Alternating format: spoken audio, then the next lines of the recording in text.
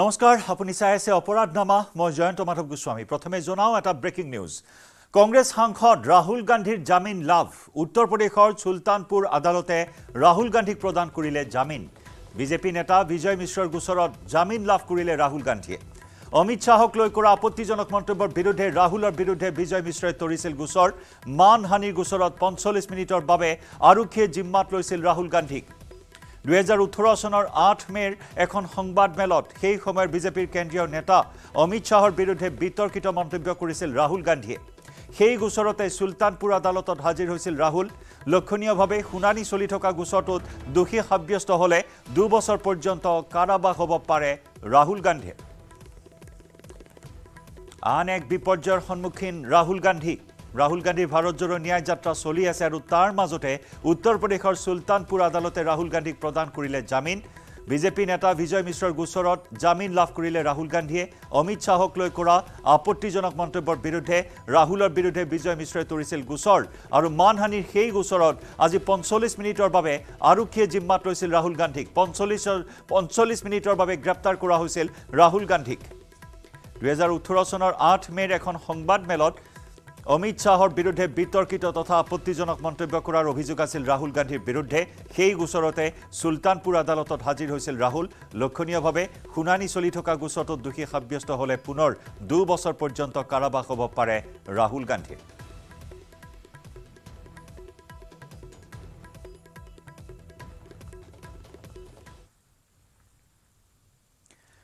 মহানগৰীৰ নিখোজ 3 গৰাকী স্কুলীয়া ছাত্ৰীক উদ্ধাৰ কৰাৰ পাছতে পোহৰলৈ আহিছে বহু বিস্ফোৰক তথ্য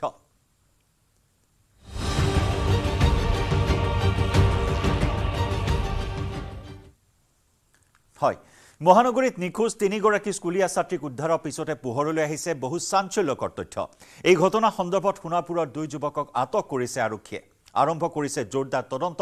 নয়নজ্যোতি দাস আৰু সুবল ৰহাঙক আটক কৰি সোধা পোছা অব্যাহত ৰাখিছে আৰক্ষীয়ে ইপিনে ছাত্ৰীৰ নিৰুদ্দেশৰ ঘটনাত সাঙুৰ খাইছে এগৰাকী মহিলা অৱশ্যে পোহৰলৈ অহা নাই মহিলাগৰাকীৰ পৰিচয় নাম সোণাপুৰৰ কমলাজৰীৰ মহিলাগৰাকীৰ ঘৰত আছিল ছাত্ৰী 3 গৰাকী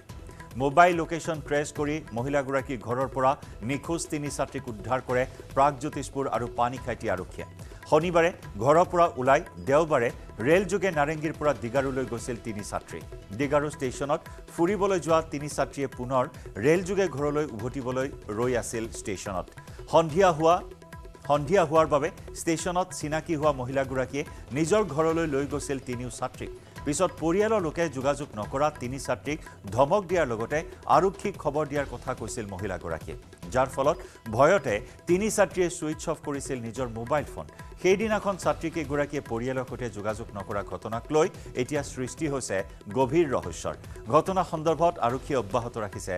তদন্ত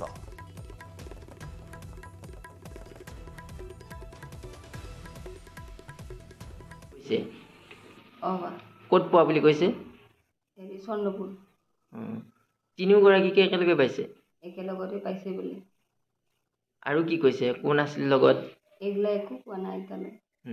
কাৰ লগত মানে কেনেকে গৈছিলে অকমান যদি কথাখিনি কৈ দিয়ে তাৰ দুজনী লগৰ ছোৱালী আহিছিলে হয় লগৰ ছোৱালী আহিলে তাৰপিছত মই বাগৰ দি আছো দেখলা মই লগৰ ছোৱালীবিলাকক আগবাঢ়াই আহিম বুলি মই বোলো সোনকালে আহিবি মই মোৰো গা ভাল নাই পাবা তুলি দিব আহোঁ তেনেকুৱা ক'লো তাৰপিছত গুচি গ'ল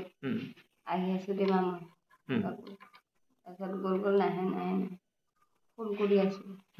আহি আছো মম্মী বুলি ক'লে মানে মোবাইল গম পোৱা নাই মন্দিৰত যাম বুলি ওলাইছিলে 17 তাৰিখে 11 বজাত তাৰপিছত ৰাতি 6টা বজাত মই ফোন কৰিছো ফোন কৰোঁতে ছোৱালী কৈছে মই আহি আছো মাই বুলি কৈছে তাৰপিছত 6টা বজাত ফোন কৰিছো 6:30 লৈকে ফোন মানে কথা পাতি আছিলে 6:30 পৰা মোবাইলটো ৰিং কৰি আছে ফোন ৰিচিভ নকৰে তাৰপিছত বিচাৰিব গৈছো মই নাৰেংগী ফালে এইফালে বিচাৰিব গৈছো পোৱা নাই কালি ৰাতি আহি কিনে থানাত জনাইছিলো থানাত জনাওঁতে কালি ৰাতি থানাত জনাই কিনে থানাত পৰা কালি ৰাতি 2:30 বজাত পাইছো এইটোৱে ধন্যবাদ আৰু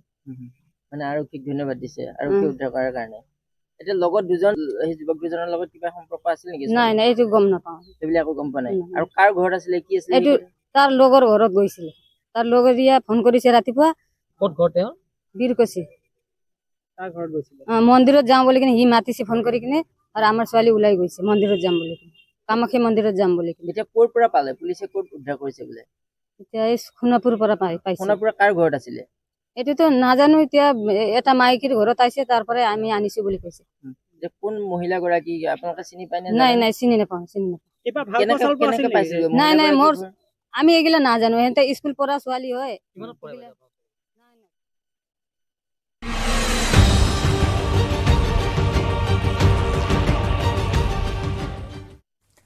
পুনৰ বহিৰাজ্যত আবদ্ধ অসমৰ কিশোৰী মৰিয়নিৰ ছাত্ৰীৰ বেংগালুৰু কানেকশ্যনৰ পিছত এইবাৰ কেৰালাত আবদ্ধ লখিমপুৰত 2 কিশোৰী কেৰালাত আবদ্ধ হৈ থকাৰ কথা ফোনযোগে পৰিয়ালক জনালে স্বয়ং ভুক্তভোগী কিশোৰীয়ে। শনিবাৰৰ পৰা নিখোজ হৈ আছে নাৰায়ণপুৰৰ মেৰমুখ তিনিটিয়াৰ কিশোৰী দুগৰাকী। নিখোজ কিশোৰী দুগৰাকী হৈছে মনালিছা বেগম আৰু জুবলি বেগম। পৰিয়াললৈ ফোন কৰাৰ পিছতে 2 কিশোৰী মানৱ সৰবৰাহকাৰীৰ কবলত পৰাৰ সন্দেহ অভিভাৱকৰ।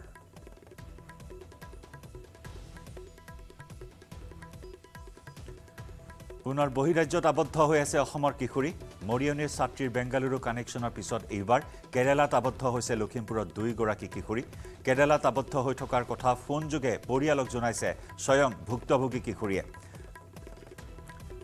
এটা ফোন কল আছে পৰিয়ালক অৱগত কৰাৰ সেই ফোন কল এই মুহূৰ্তত আমি আগবঢ়াম।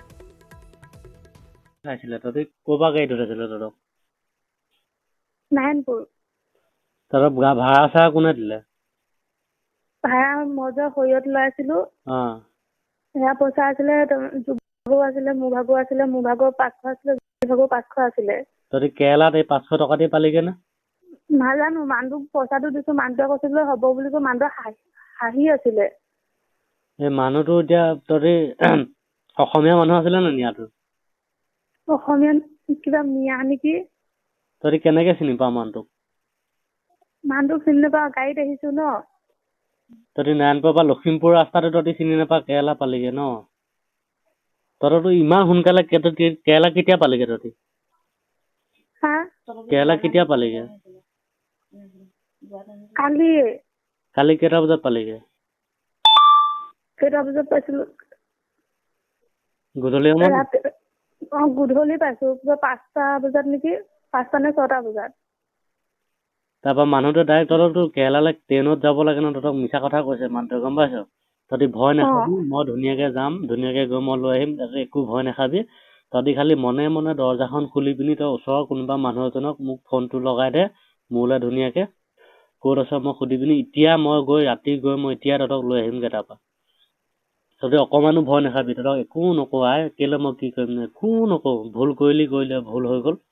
একো নকওঁ। তহঁতি মনে মনে খালি মোক ক'ত আছ মই ধুনীয়াকে মানুহটোৰ লগত পাতিম ওচৰৰ কাৰোবাৰ এটা মানুহ এটা মনে মনে সেই মানুহটো যোনটো মানুহে তহঁতক নিছিলে সেই মানুহটো ওচৰত আছে নেকি?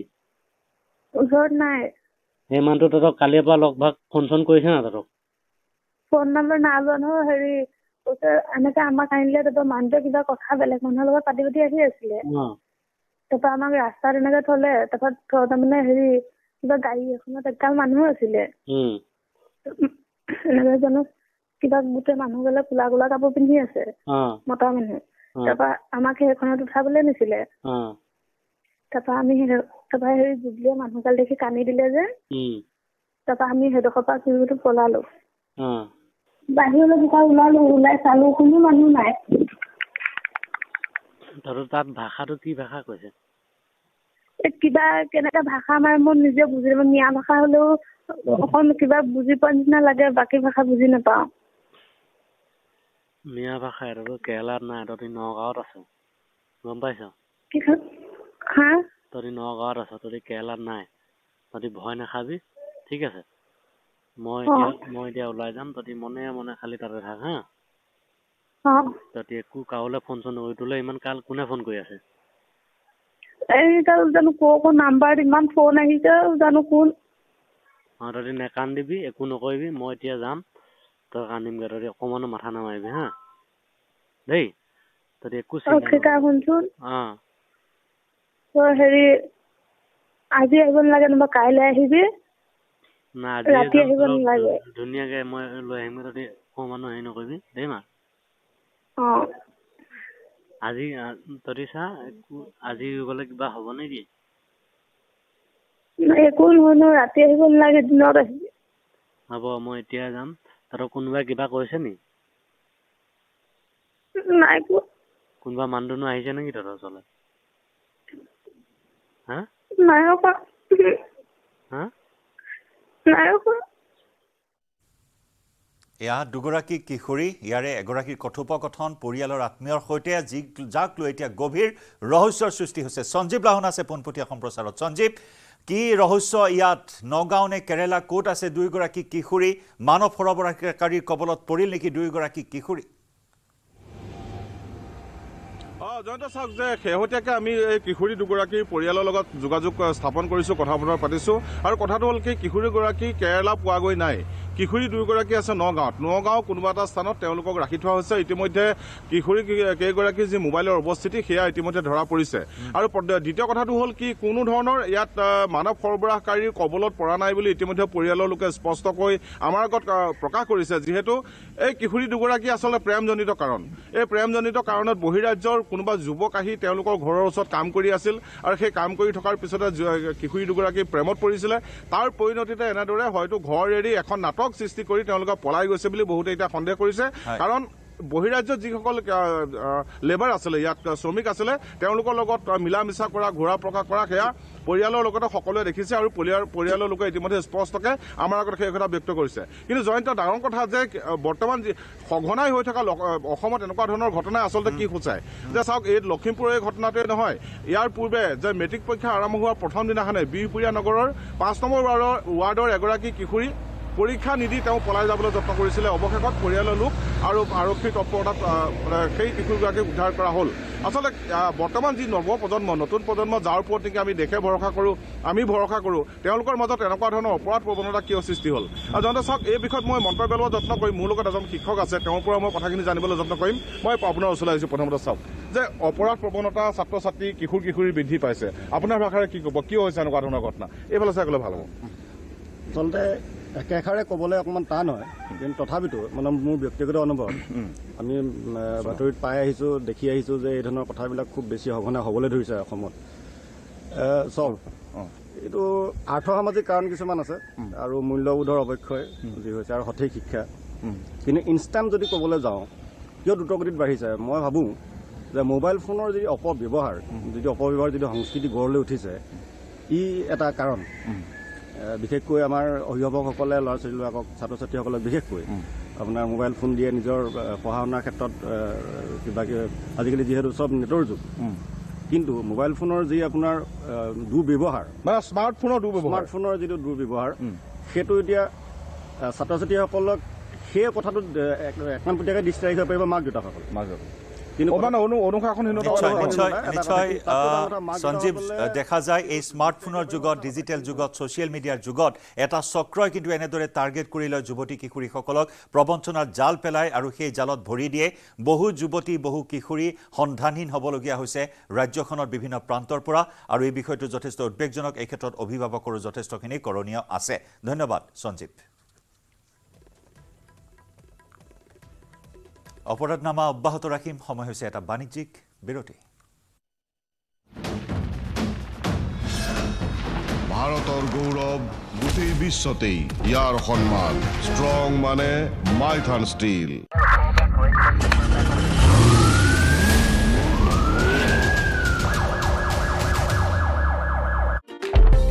পাৰ্টিয়ে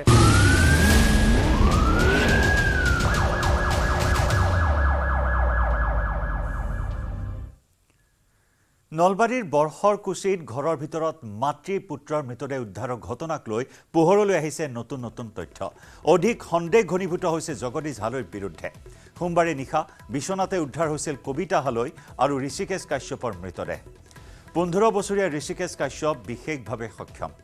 পুত্ৰৰ লগতে মাতৃক বিষ খুৱাই হত্যা কৰাৰ সন্দেহ কৰা হৈছিল কাৰণ ঘটনাৰ পিছৰে পৰা সন্ধানহীন হৈ আছে পিতৃ জগদীশ হালৈ ইপিনে ঘটনাস্থলীত নলবাৰী আৰক্ষী উপস্থিত হৈ আৰম্ভ কৰিছে তদন্ত এতিয়ালৈকে পোহৰলৈ অহা নাই তথা তথ্য অনুসৰি নলবাৰীৰ 31 নম্বৰ ৰাষ্ট্ৰীয় ঘাইপথৰ কাষত থকা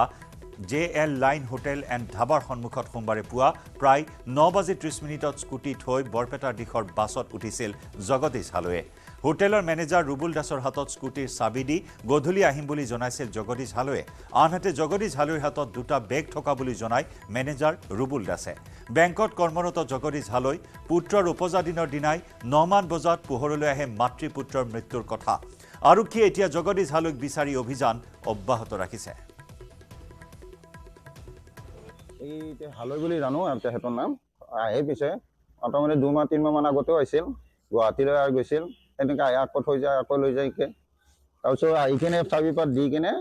মোক ক'লে চাবিপাত লোৱা মই আহি আছোঁ গধূলি আহি কিনে বৰপেটা লাইনত এনেকৈ বাছত উঠি গুচি গ'ল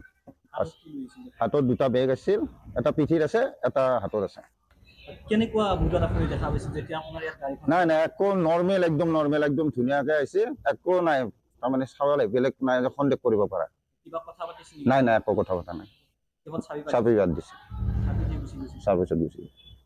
কোনফালে গৈছিল এইটো বৰপেটা লাইনত গৈছে কিমান মান সময়ত আপোনাৰ ইয়াত গাড়ীখন গৈছিল মোটামুটি 9টা 9:30 ভিতৰত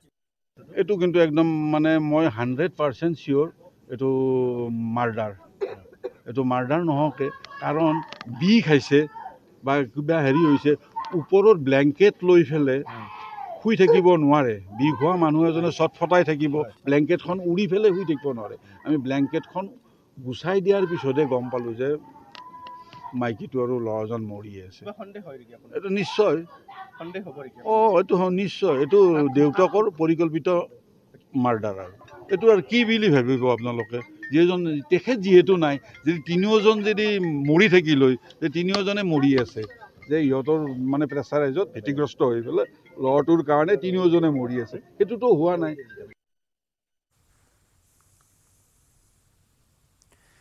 খেৰণীৰ ঘটনাক লৈ সমগ্ৰ কাৰ্বি আংলঙত চেম্পা উত্তেজনা থকাৰ সময়তে ভাইৰেল CCTV দৃশ্যই নতুন মোৰ লৈছে ঘটনাৰ 15 ফেব্ৰুৱাৰীত খেৰণীৰ প্ৰতিবাদীৰ ওপৰত আক্ৰমণ কৰিছিল হিন্দী ভাষী দুষ্কৃতিকাৰীয়ে তাৰ পিছতে সৃষ্টি হোৱা অগ্নিগৰ্ভা পৰিস্থিতি আজিও হাম কটা নাই ইয়াৰ মাজতে ভাইৰেল CC কেমেৰাৰ ভিজুৱেলৰ আলম লৈ হিন্দী ভাষী সন্থা আৰু ছাত্ৰ সন্থাই এক সংবাদমেল আয়োজন কৰি প্ৰতিবাদীৰ ওপৰত হিন্দী ভাষী আক্ৰমণ কৰা নাই বুলি জনায় সেয়া এক অন্য ঘটনাহে আছিল বুলিও সংবাদমেলত মন্তব্য কৰে ইতিমধ্যে ঘটনা সন্দৰ্ভত আৰক্ষীয়ে এই পৰ্যন্ত 17 জনক গ্ৰেপ্তাৰ কৰি প্ৰেৰণ কৰিছে জেললৈ আনহাতে মাৰপিটৰ ঘটনাক লৈ এতিয়াও স্বাভাৱিক হোৱা নাই পৰিস্থিতি খেৰণী অঞ্চলত এতিয়াও বন্ধ হৈ আছে সকলো দোকান পোহাৰ সন্ধিয়া প্ৰায় 5:30 মানত তিনিটা খৰু গাড়ীত কেইজনমান কাৰ্বি ল'ৰা যুৱক তেওঁলোকে মানে চাৰিআলিত কেছে বুলি পৰিচয় দিছিলে তেওঁলোকে উঠি আহে আৰু গাড়ী মানে বহুত স্পীডত লৈ আহে তেওঁলোকে আহোঁতে ল'ৰা এজনৰ একদম ওচৰত গৈ পেলাই তেওঁলোকে বহুত স্পীডত ব্ৰেক মাৰোঁতে ল'ৰাজনে তেওঁলোকক কিবা এটা কথা কয় তেওঁলোকে গাড়ীৰ পৰা নামি পেলাই থু পেলোৱাৰ পিছত তাক ধৰি আমি কেছৰ মানুহ আমাৰ জাগা এইটো আমি যি ইচ্ছা কৰিব পাৰোঁ তই কিয় মাতিব লাগে বুলি তাক প্ৰহাৰ কৰে এইটো প্ৰহাৰ কৰোঁতে ইফালৰ মানুহে জখম হয় ইফালৰ মানুহে জখম হয় দুইফালে মানুহে জখম হয় কিছুমান সংগঠনে আকৌ যিবিলাক প্ৰদৰ্শনত ধৰ্ণাত বহিছিলে তেওঁলোকে ধৰ্ণাত বহা সময়ত আমাক প্ৰহাৰ কৰা বুলি অপপ্ৰচাৰ কৰি গোটেই আমাৰ সমাজক জগৰীয়া প্ৰমাণ কৰিবলৈ উঠি পৰি লাগিছে কাছাৰৰ শুনাই জঘন্য ঘটনা 15 বছৰীয়া কিশোৰীক বিলাসী থাৰ বাহনেৰে অপহৰণ কৰি নিৰ্জন স্থানত উপৰ্যুপৰি ধৰ্ষণ 4 লম্পটৰ ধৰ্ষণৰ পিছত পুৱতি নিশা থাৰ বাহনেৰে আনি ঘৰৰ সন্মুখত পেলাই থৈ যায় কিশোৰীগৰাকীক 15 ফেব্ৰুৱাৰী নিশা সংঘটিত হৈছিল এই ঘটনা প্ৰতিবেশী 4 লম্পট বিবাহিত পুৰুষৰ বিৰুদ্ধে দলবদ্ধ ধৰ্ষণৰ অভিযোগ পৰিয়ালৰ ইতিমধ্যে 4 অভিযুক্ত দিলৱাৰ হুছেইন সূৰ্যমণি লস্কৰ ইজাজুৰ ৰহমান আৰু ৰাকিব হুছেইনৰ বিৰুদ্ধে কচুব ধৰম আৰক্ষী চকীত এজাহাৰ দাখিল কৰিছে নিৰ্যাতিতা কিশোৰীগৰাকীৰ পিতৃয়ে ঘটনা 4 দিন উকলি যোৱাৰ পাছতো এতিয়ালৈকে এজনো অভিযুক্তক গ্ৰেপ্তাৰ কৰিবলৈ সক্ষম হোৱা নাই আৰক্ষীয়ে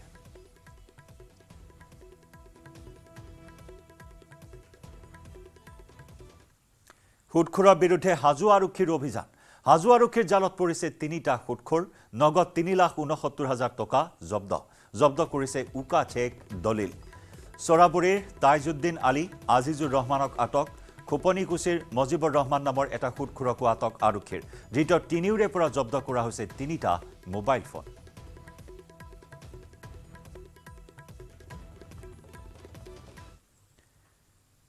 নিউ বঙাইগাঁও জব্দ 22 লাখ টকাৰ প্লেটিনাম নামনিমুৱা ৰাজধানী এক্সপ্ৰেছৰ পৰা জব্দ প্লেটিনাম সহ আটক বসন্ত লাল নামৰ এটা সৰবৰাহকাৰী দ্বিতীয় বসন্ত লালৰ ঘৰ উত্তৰ প্ৰদেশত তিনিচুকীয়াৰ পৰা উত্তৰ প্ৰদেশলৈ নিয়াৰ পৰিকল্পনা কৰিছিল প্লেটিনাম 80,000 টকা নগদ ধন জব্দ কৰিছে আৰক্ষীয়ে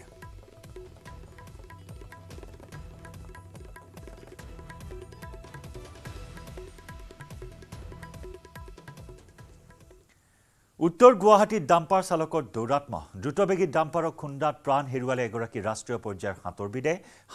শিল হাকত ডাম্পাৰৰ খুন্দাত মৃত্যু হৈছে সাঁতোৰবিদ হেমন্ত দাসৰ শনিবাৰে নিশা দ্ৰুতবেগী ডাম্পাৰৰ খুন্দাত গুৰুতৰভাৱে আহত হৈছিল ৰাষ্ট্ৰীয় পৰ্যায়ৰ সাঁতোৰবিদগৰাকী ভাঙি চুৰমাৰ হৈছিল সাঁতোৰবিদ হেমন্ত দাসৰ বাহনখনো সংকটজনক অৱস্থাত আহত হেমন্ত দাসক নিশাই ভৰ্তি কৰোৱা হৈছিল উত্তৰ গুৱাহাটীৰ জিএনআৰচিত কিন্তু হাস্পতালতে অকাল মৃত্যুক আকোৱালি ল'লে ৰাষ্ট্ৰীয় পৰ্যায়ৰ সাঁতোৰবিদগৰাকীয়ে শোকাবহ তথা ভয়ংকৰ দুৰ্ঘটনাৰ পিছতে নিশা ডাম্পাৰ চালকৰ দৌৰাত্মা ৰোধৰ বাবে মুখ্যমন্ত্ৰীক দাবী জনাইছে উত্তৰ গুৱাহাটীবাসীয়ে আৰু ইয়াৰ সৈতে অপৰাধনামাৰ পৰা বিদায় লৈছো নমস্কাৰ ভাৰতৰ গৌৰৱ গোটেই বিশ্বতেই ইয়াৰ সন্মান ষ্ট্ৰং মানে মাইথান ষ্টীল